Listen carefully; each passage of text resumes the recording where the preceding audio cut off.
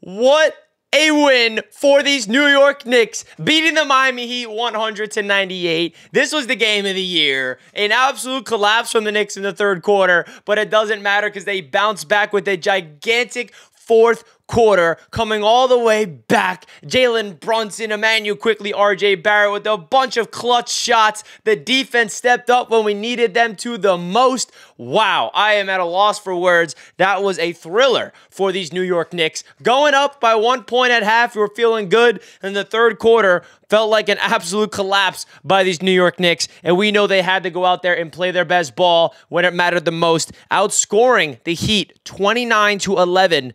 To get the W at Madison Square Garden in the in-season tournament to stay alive. Wow, what a win. Folks, I want to hear your thoughts of this win from the New York Knicks down below in the comments section. Love to hear what you guys have to say. Don't forget to smash that thumbs up button as well. And subscribe to the channel if you're new. We're inching close to 11,000 subscribers here on Knicks Media. I cannot thank you guys enough for all the support. Let's get further into this game because Jalen Brunson continues to do Jalen Brunson things in the clutch. He gives me such a sense of calm, and that is my favorite thing about Jalen Brunson. When it's the fourth quarter, we can be honest with ourselves. There's not really a lot of players on the Knicks that we feel comfortable with in the clutch. Jalen Brunson is a player. Every time the ball's in his hands in the fourth quarter, I can take a big breath and say, you know what?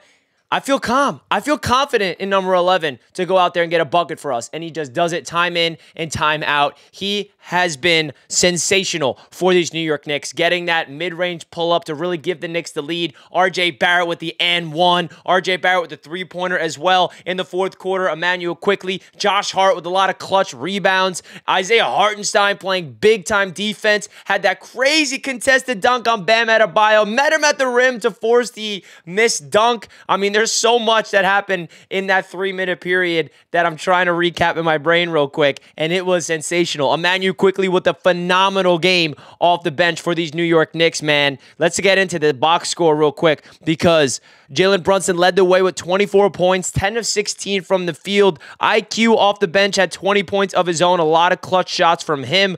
RJ Barrett with 18 points. Mitchell Robinson was in foul trouble tonight, but Isaiah Hartenstein stepped in and played a big 28 minutes, and his defense was really felt. Julius Randle did not have a good game. I mean, he had 13, 7, and 8, but he did have a lot of turnovers, and he was really struggling, and I think that third quarter was a big issue with him, in my opinion. But listen, man, these Knicks, the one thing you can say about them is they don't die. It does not matter what the deficit is. They go out there and they look absolutely flat in the third quarter, and they go down by 15 or something points, and they do not flinch. They know what they can do when their defense really hones in. They crash the rebounds, and they play fast. They feed off the energy off the Garden crowd, and that's exactly what this Knicks team did. They don't quit until the final whistle, and that is the identity of this Knicks squad that I've grown to love this season. Now, this is a really big win. You know, throw the NBA season tournament out for a second, just in terms of the seeding and the presence of being able to go up against the Miami Heat, who bounced the Knicks out of the playoffs last year,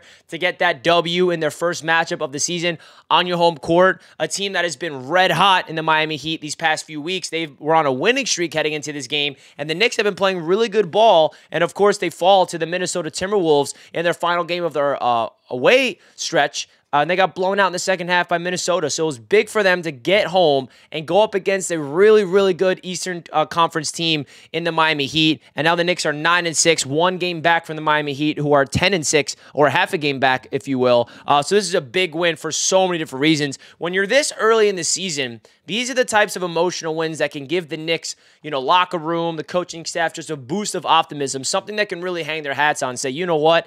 We can win any game that we play. We don't care who we go up against, and it doesn't matter what the score is heading into the fourth quarter. That's why you don't quit. That's why you keep the foot on the gas and just keep firing away those threes, attacking the paint with aggression, and stick to the script of the Tom Thibodeau-led team that I've been growing to really appreciate with the squad, man. Hitting your free throws, attacking the paint, scrappy for every single loose ball, crashing for rebounds, and moving the ball at a high efficiency, man. This was a great W for the Knicks. The fact that they were able to strap up like they did and the Heat got ice cold in the fourth quarter and the Knicks took full advantage of that. This is just one of those wins that we will remember early on in the season that could propel them to really make some noise in the NBA season leading into the New Year's, because I feel like the first quarter of the season is really important. And if you go into the standings real quick, I'm curious to see where the Knicks are at. So the Knicks are tied for the 7th seed with the Indiana Pacers at 9-6. We got the Heat, Sixers, Milwaukee. How about the Orlando Magic with the 2nd seed at 11-5? No one saw that one coming. And then the Boston Celtics are in first place. So the Eastern Conference is really getting jammed up, and these are the wins that you gotta have against a team like the Miami Heat. So folks, sound off in the comment section. Let me know your overall thoughts and a recap of that game. You know, the first half, you think this is going to go down to the wire, right? You're like, wow, this is going to be one of those classic Knicks Heat battles that goes down to the wire. And then the third quarter comes around, you're just like, oh my God, another second half collapse. And then the fourth quarter comes, all of a sudden, Quickly's hitting the shots.